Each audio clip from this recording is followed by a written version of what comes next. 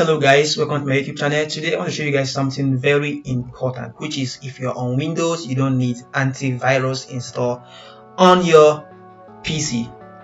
Basically, you all know that Windows cannot, Microsoft cannot create a software without actually having a defender for it. So if you're wondering how can I keep my system safe from any kind of malware without installing an antivirus on my system, then this is the video for you.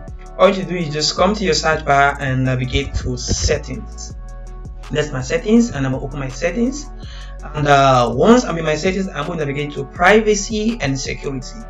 Once I do that, I'll see this Windows security here. And when I open this, you will see, wow, everything on my system is green.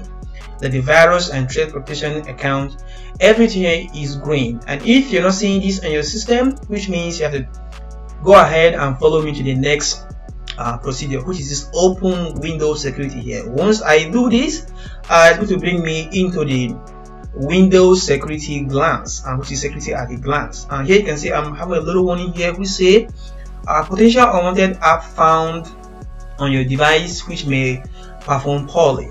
This really means is when you install a software that's not really supported by Microsoft, you might get this kind of warnings here. So, but the big deal here is virus and threat protection. So let's go ahead and open this. And if I open this, you will see this virus and threat protection there is no action needed, which means if there's any unwanted malware on my PC, these bad guys here will go ahead and remove it. And the next one here is virus and threat protection. This update, everything here is okay.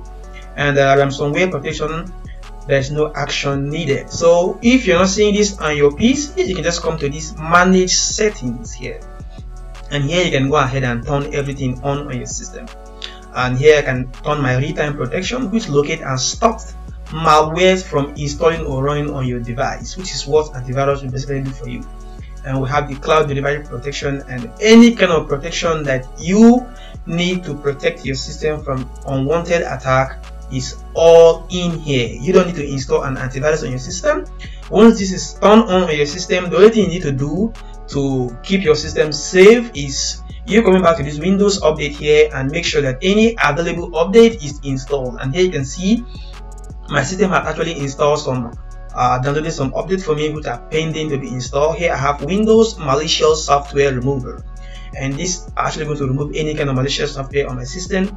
And cumulative update for Windows 11. I'm actually on Windows 11. So make sure you do this week in, week out to keep your system updated, and you don't need antivirus on your system, and your system will be sharp and up and running. If this video helps you, go ahead and give it a thumbs up, and if you're not subscribed to the YouTube channel, please go ahead and hit the subscribe button. Thank you for watching. Stay blessed.